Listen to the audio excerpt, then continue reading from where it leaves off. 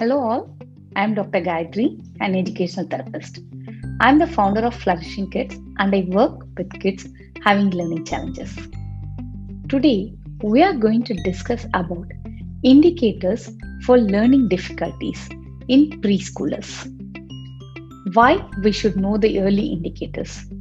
It is always important to know them so that we can identify what difficulties they face even before they enter the elementary, even before they enter the first grade. The preschoolers I mean are those in preschool, in the pre-KG and kindergartners. So if you're identifying them at this early stage, it is always early is beneficial for the kid. Their learning gaps will be reduced and they definitely get benefited with the strategies and we can support them from that stage itself. Let us see the indicators. The main key points for seeing these indicators or red flags is that never see them just in isolation. Just if the kid is having difficulty for 1 week or 10 days, it doesn't mean the kid is having learning difficulties.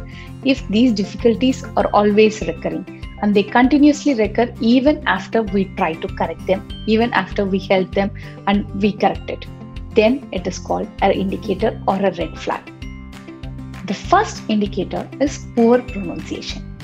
If a 5-year-old kid is still talking with a poor pronunciation, still talking in a baby language that other friends or the words which normally others can speak, then if the kid is having poor pronunciation, it is one of the common indicator.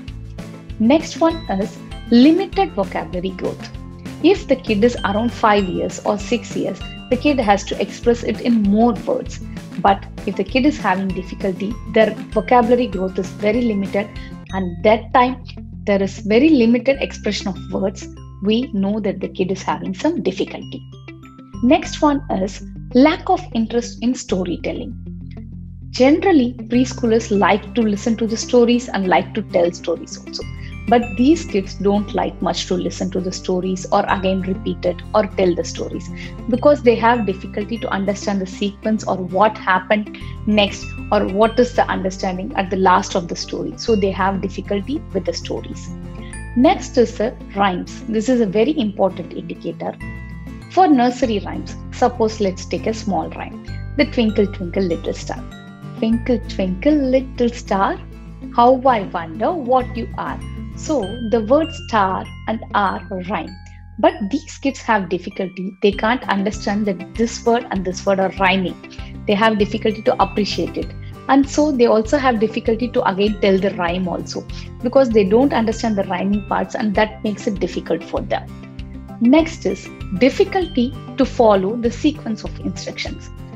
For an example, if we are saying them, okay, go to your bench, take your bag, take the English book and turn to the page 5, it is very difficult for them because there are multiple set of instructions. They have to go to the desk, they have to take the bag, they have to take the book. It becomes difficult for them. Every time if we say this, they go there, they just stand there and they just start staring because they don't know what to do. They would have taken the bag, but they don't know which book they have to take because it is 3 or 4 steps and they always have a difficulty to follow a sequence of instructions. Next one is poor fine motor skills. Fine motor skills generally develop at this stage and it has to develop for writing and everything, for objects, to hold objects and everything. But still these kids have very poor fine motor skills. Next is extreme restless. They won't be sitting in one place and they will be extremely restlessness. They will just keep on moving around this side, that side. They don't want to do the activity and they want to just go out from that activity or anything because it is difficult for them to sit in that place and listen to it or do that activity. So they will be extremely always trying to move out and do things, other things. Next is the trouble learning. What is this trouble learning? They have difficulty to learn it, to learn some numbers. If we are teaching them in the order from 1 to 10, it is difficult for them because they have to listen to the order and they have to repeat it and it is always difficult for them. How many ever times we teach them, again they will miss 1 or 2 numbers. Same thing for the days of the week or months of the year. because these are the things first we teach in the preschools and schools. We just teach them the sequence, so they have this difficulty. The same thing with alphabets, everything. If whether there is a sequence and they have the difficulty to follow the sequence and understand it.